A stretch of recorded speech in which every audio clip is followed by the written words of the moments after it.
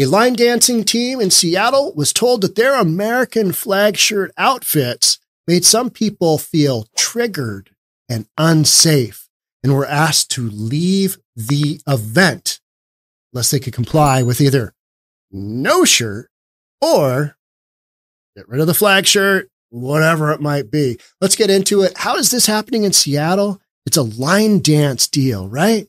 I mean, and they're wearing United States flag type shirts. What's going on? Here we go. Let's get to the bottom of this. Here's what these folks look like.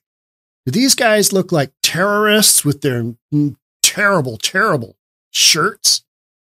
People were actually triggered by this. Could you imagine being triggered by the American flag? They got the flag up here. They got a POW flag here. I mean, it's country and Western line dancing, right? It's a big deal right now. It's a huge deal. So they're going to dance around in these shirts and somebody gets worked up.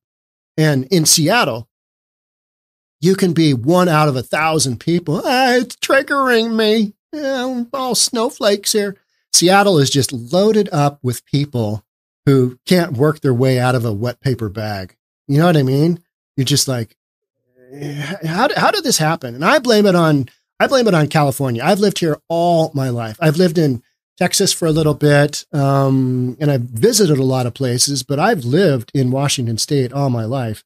And we really started to see the changes. I wasn't aware of them at the time because I was pretty young. But when I first started in real estate, we started to see all of the folks from California move up to the Pacific Northwest because housing is so much cheaper and better quality of life because California had already just been raped. I mean, just, for lack of a better word, just run through. And from the standpoint of, housing, quality of life, school systems, all of that, they've just been ruined. So, hey, let's go up the West Coast, the left coast, West Coast a little bit further. Let's go to Seattle. So we started to see all the folks come in from California. And that is what has ruined Seattle. Seattle is a logging town. Seattle is a fishing town. It's not a bunch of snowflakes. Those are imported. So, days gone by, this was a different city, but it really changed in my adulthood. We just got all this tech bros. And, now people are worked up because somebody wears an American flag on their shirt. All right. Members of a regional women's country line dance team were reportedly kicked out of a Seattle dance convention after organizers claimed that the American flag themed shirts made some attendees feel triggered and unsafe. I have an American flag shirt and I wear it proudly. It's one of those sideways ones. I got a bunch of shirts that actually have the flag on them. And you have to be careful where you wear that in Seattle because people will get upset with you. They will. They just will. Like, that's not good. So I've also got, a bunch of hats with flags on them, as you do. And the one that I wear the most is a dark blue hat with a dark blue flag on it. And I've got one of those other flags, the red, white, and blue flag that you can stick on at Velcro. You got to be careful in Seattle because people will kick your ass for wearing the flag. And that's how ridiculous things have gotten, right? Over the weekend at the Emerald City Hoedown in Seattle, I didn't know there was an Emerald City Hoedown. Line dancing in Seattle. It just doesn't seem like the right thing, does it?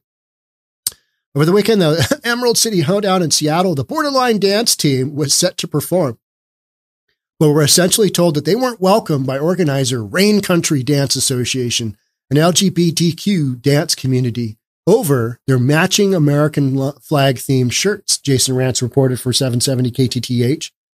Jason Rantz is the one that broke this. And Jason's got a great reputation for people being able to go to him with their story, and he throws it out there and he gets great exposure. He's on Fox a lot and he's a good getter of news, right?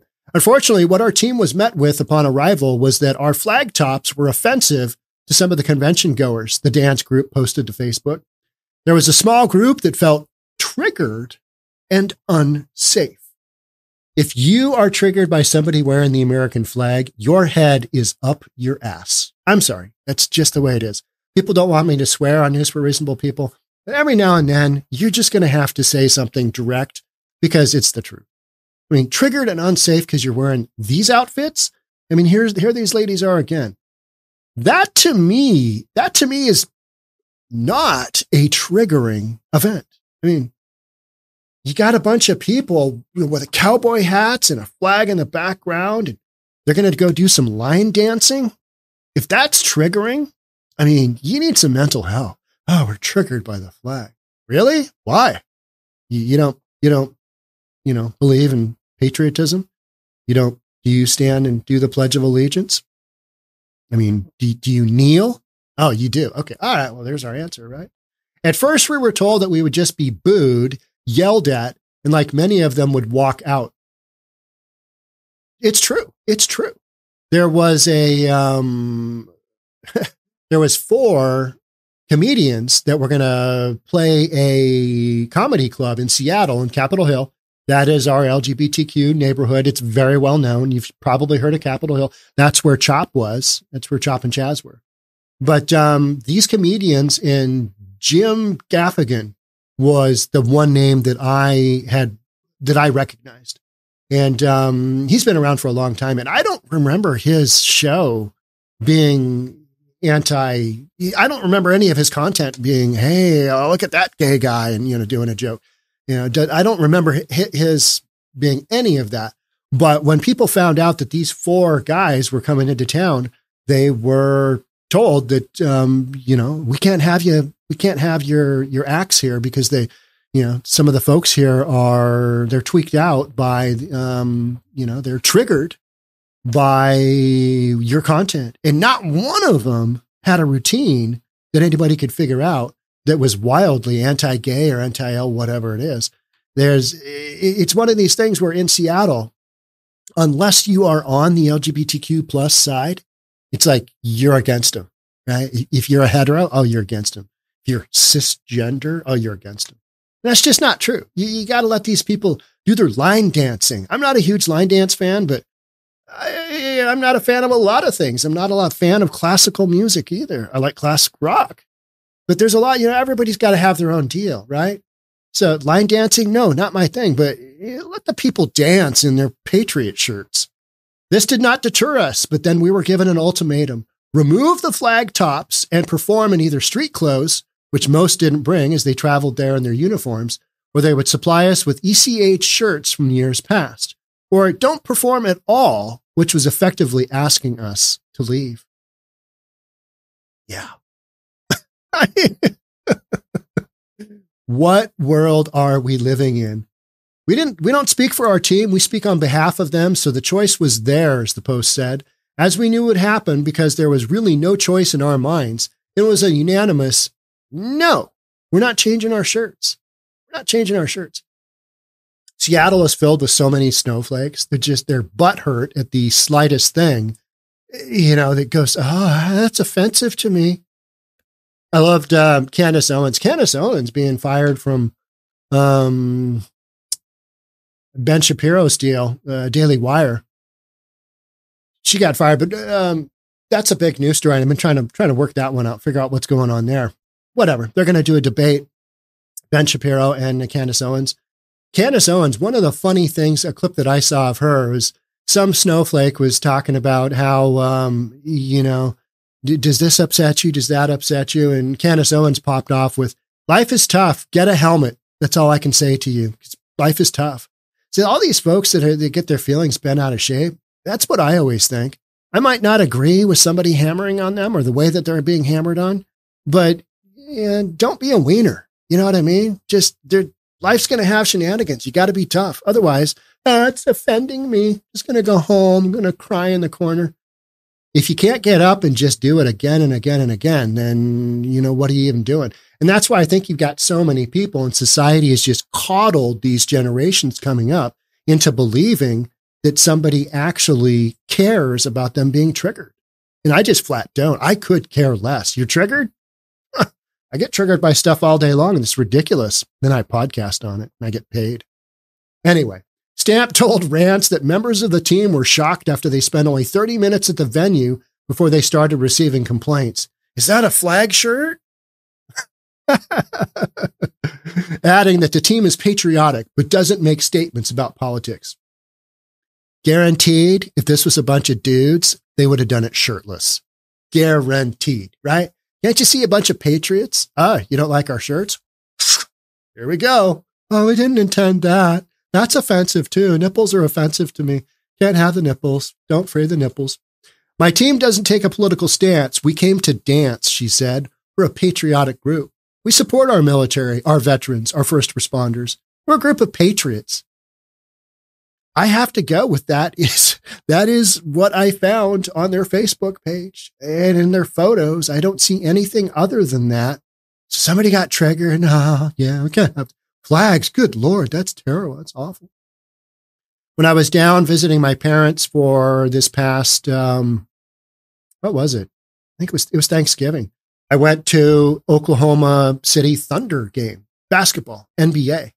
That's the Sonics team. We call them the Sonics because Oklahoma had better businessmen at that time that owned professional sports, and they moved the Sonics to Oklahoma City. So I wanted to take my parents to a game. We went to a game. The most shocking thing for me was that they opened up with a prayer.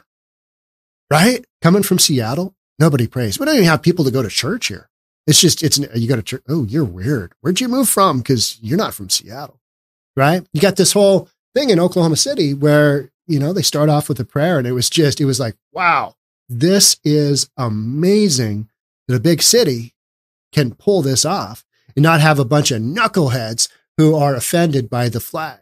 We had the prayer, and then we had the national anthem. Everybody stood. Everybody knew what the deal was. There's lots of kids running around. Nobody got shot. It was a great event. It was super fun. So people throw a lot of crap at living in Oklahoma from the standpoint of, you don't have a lot going on. But the lifestyle there and the lifestyle in these states is so different that I can see the pull for wanting to be there from, hey, I want to raise my kids here, because you get to take them to an NBA game and they're going to pray at the beginning, whether you're religious or not. Nobody ever got hurt doing a prayer. You know what I mean? It's just like, all right, even if you don't believe, whatever, then, so close your eyes or, look on your phone for a second while the prayer is being said and everybody calms down for a second. That's never going to do anybody any harm, right? You might think, I'm an atheist. I don't believe, well, whatever.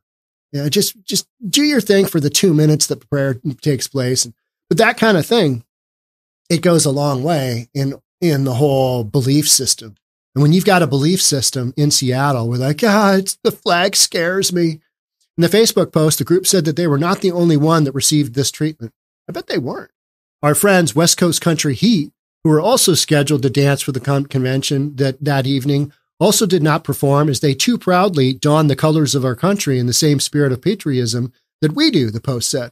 Both of our teams stood in solidarity and put actions to words. Good. I think that's great. I mean, it's a line dance event, right? It's not even a competition, I don't think. Oh no, you can't not compete because you got the flag. The flag. That's a huge no-go. We're triggered.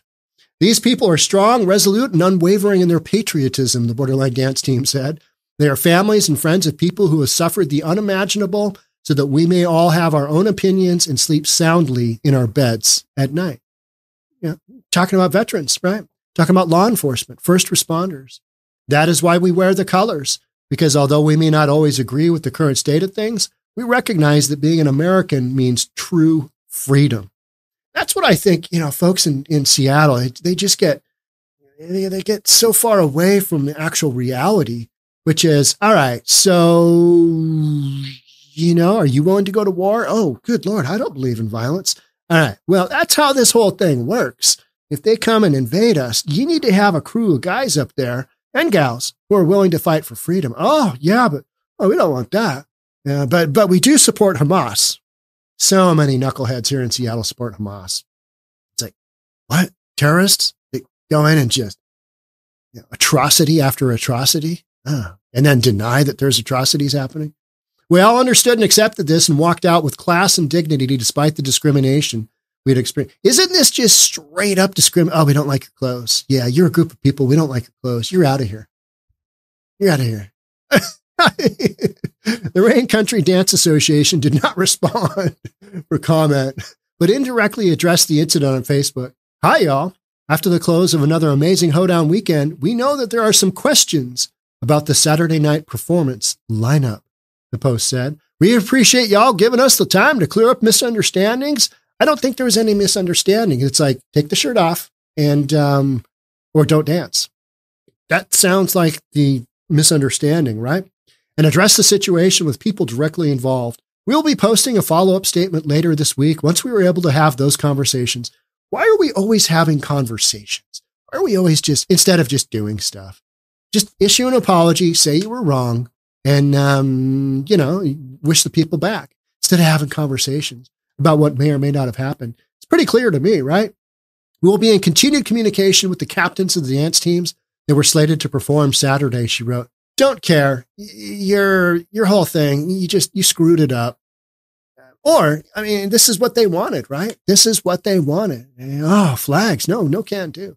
So does this set precedent for stuff down the road? Are there going to be enough people like me who are going to, bring this back up? Hey, are you going to let flags go? Or is flags now on the no wear? We're going to start not being able to wear a, hat with a flag on it on the plane. What else is going to be canceled, right? Because this is essentially, they're canceling the ability of this line dance team to perform, right? To do their thing based on their appearance. It's just straight up. I don't like you. And we're not going to give you the chance to do your thing. Not going to give you the chance to do your thing. Now, some people might say, well, yeah, but Sean, the far right, they have flags. Yeah. All right. But, national anthem at the beginning of the game, there's a flag there too. You know what I mean? It's not like everybody that wears a flag, is doing crazy stuff that some of the far right groups do.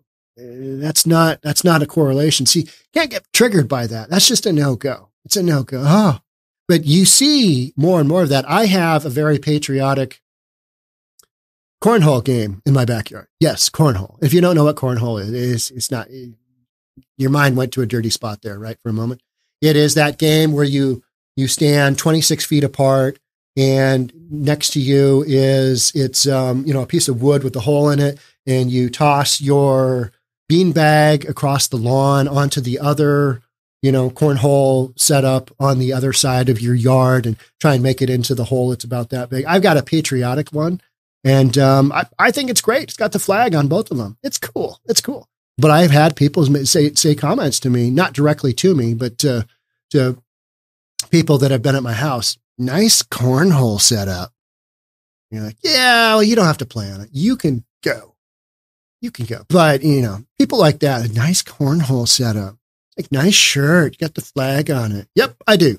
I like it. You don't like it. Don't really care what you think. All right. That's, I think we've beaten this one to death, but that's what we got going on in Seattle. That is cancel culture in Seattle. Oh no, flag on your shirt, no line dancing for you. Yeah, crazy stuff, right? That's it for me on this one. Love to have you subscribe if you haven't already. Hit that notification bell. We're dropping 2 videos Monday through Friday, one on Saturday, one on Sunday. Love to have you get that content. Again, thanks for being here. I'll catch up with you in the next one. Bye for now.